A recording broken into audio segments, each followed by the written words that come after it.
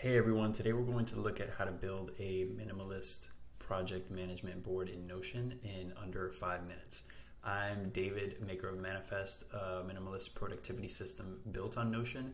And if you're curious about Manifest and want to download the free template, the link is in the description below.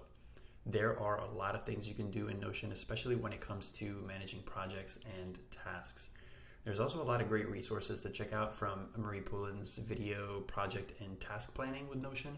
And if you're trying to build something with more detail, definitely check out August Bradley's video on project databases. This is not one of those videos. If you're new to Notion, it could be a little overwhelming. So this walkthrough highlights 3 key things that for me are the most valuable getting up and running with Notion. Number 1, how databases work. 2, custom views of databases, and 3, how to relate one database to another. These 3 things are, in my opinion, the most powerful aspects of Notion, as they allow you to relate specific pieces of information across different pages and views. So let's jump in. For this example, we're using the Manifest Project Manager. You can also download this for free using the link in the description, but let's take a look at what's happening on the page. I always like to open pages with a remember toggle, which is here, which has some personal reminders on goals for using the workspace. Could also house a motivational statement, affirmations, anything that can help you get into a particular mindset. Also, if you do end up using the template, there are 3 quick things in the how to use the template dropdown, which give you a little bit more context for the 3 sections of the template, specifically projects, tasks, and databases, which we'll get into in this video. So the first section we have is projects, and if we open this up, we'll see what's called a gallery view. And if we click on this, there's currently 2 views in this template. One is the gallery, and the second is just a standard table view with all of the properties associated with each of these projects. But if we go to add view, you'll see that there's 6 different views that you can create for every database that you're using. The 2 that we have in the example, but also a Kanban board, which we'll look at in the tasks database. Also a timeline, which could be useful if you're trying to see all active projects and when their due dates are in relation to one another. Kind of a typical calendar view and more of a minimal list view. The next thing to quickly point out is that this icon here means that this is a linked database. So we're taking a view of the database, but this is not the original. The original databases in this example are in the databases section here. So this I find useful to kind of keep the most important databases separated and visible all in the same place so that they don't get lost or accidentally edited or deleted. You'll also notice there are a few properties that are visible for each project. In this example, we have the project name, due date, priority, and status. And you can edit these at any time. For example, if we wanted to turn off the status, we can go into properties for this table and quickly toggle on and off any of these properties. Remember, they're still there, just hidden in this particular view. If we click into one of these projects, let's open this full screen, we can see all of the properties associated with this project. You can also add additional properties here.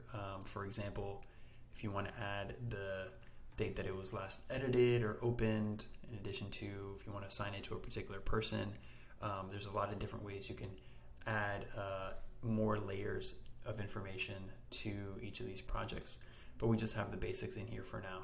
Also, we'll see that there is a relation already in here to the tasks database, and specifically tasks that are associated with this project.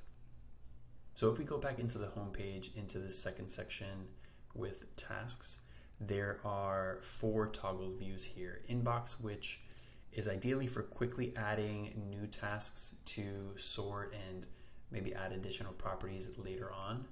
There is the up next, tasks that are next in the pipeline. Make sure to keep the number of up next tasks as small as possible. Kind of learned this the hard way, where gave highest priority to a lot of tasks, and then you kind of lose the benefits of giving it that designation. So you want to keep it to maybe 2 or 3 tasks that are up next for each project at most. Next, we have active. So these are any tasks that you're currently working on. And lastly, we have the overdue section, which is filtered to only show tasks that were due on or before today and are not considered done. So any open-ended tasks that are overdue, you'll find in this space.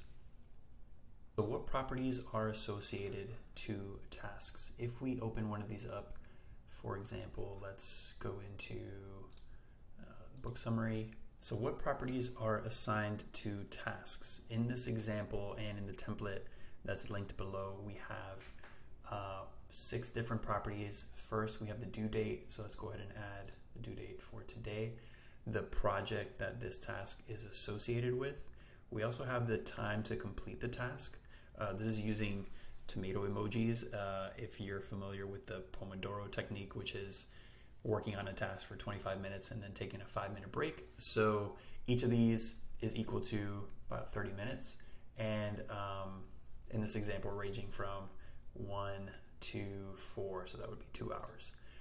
Next, we have a priority property, which is basically just set to low, medium, or high. So if you do want to filter tasks to only show, for example, highest priority, you can do that as well.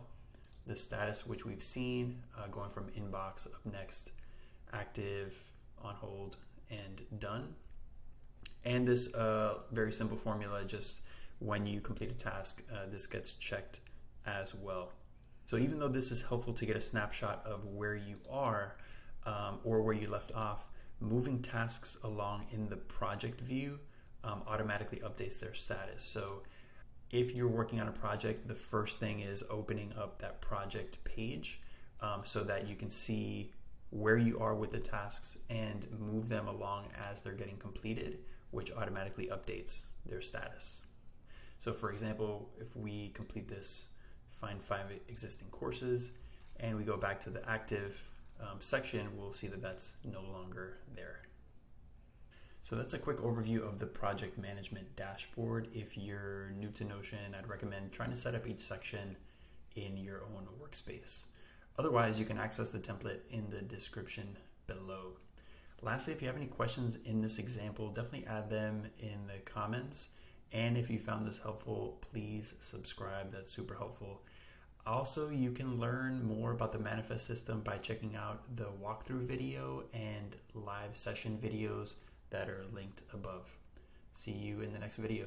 Cheers.